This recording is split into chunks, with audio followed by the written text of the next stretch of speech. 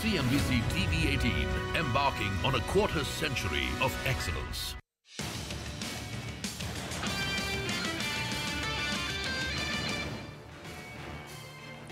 Welcome back. You're still tuned into Power Breakfast. Well, it's time to talk all about commodities now. Manisha Gupta is joining us with all the update. Hey, Manisha, good morning.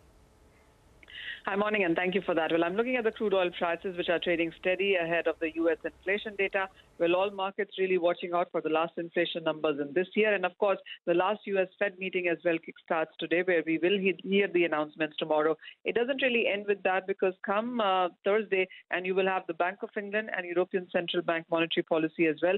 So there's just too much to watch out in sense of data and global central bank meetings there. Well, ahead of that, we also have seen some profit-taking happen in case of the metal prices. Gold is now steadily trading below $2,000 per ounce. It's a sharp reversal from record highs that we saw in the first week of December itself. It is profit-taking that you are seeing across metals as well. So the iron ore prices have come off their 1.5-year highs. Copper, aluminum, and zinc have seen a decline anywhere between 0.5% to 1% in last two trading sessions. The Chinese economic data has been on the weaker side, and that continues to weigh on as well. Okay, all right. Thank you, Manisha. So that's what's happening with base metals.